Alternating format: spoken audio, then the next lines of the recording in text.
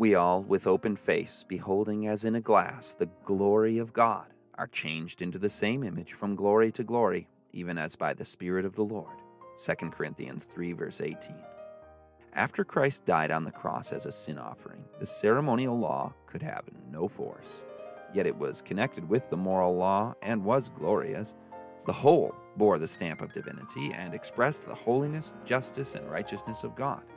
And if the ministration of the dispensation to be done away with was glorious, how much more must the reality be glorious when Christ was revealed, giving his life-giving, sanctifying Spirit to all who believe? The proclamation of the law of 10 commandments was a wonderful exhibition of the glory and majesty of God. Moses said unto the people, "Fear not, for God is come to prove you, and that his fear may be before your faces, that ye sin not." And the people stood afar off, and Moses drew near unto the thick darkness where God was. The pardon of sin, justification by faith in Jesus Christ, access to God only through a mediator because of their lost condition, their guilt and sin, of these truths the people had little conception. In a great measure, they had lost a knowledge of God and of the only way to approach him.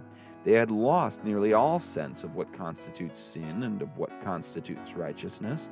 The pardon of sin through Christ, the promised Messiah, whom their offerings typified, was but dimly understood.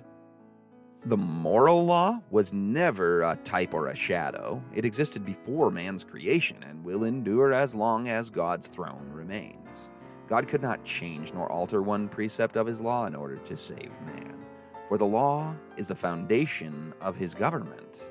It is unchangeable, unalterable, infinite, and eternal. In order for man to be saved and for the honor of the law to be maintained, it was necessary for the Son of God to offer himself as a sacrifice for sin. He who knew no sin became sin for us. He died for us on Calvary. His death shows the wonderful love of God for man and the immutability of his law. Christ is the sinner's advocate. Those who accept his gospel behold him with open face. They see the relation of his mission to the law, and they acknowledge God's wisdom and glory as revealed by the Savior.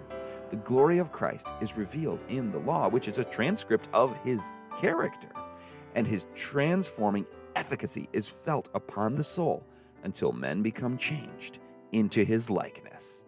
They are made partakers of the divine nature and grow more and more like their Savior, advancing step by step in conformity to the will of God till they reach perfection.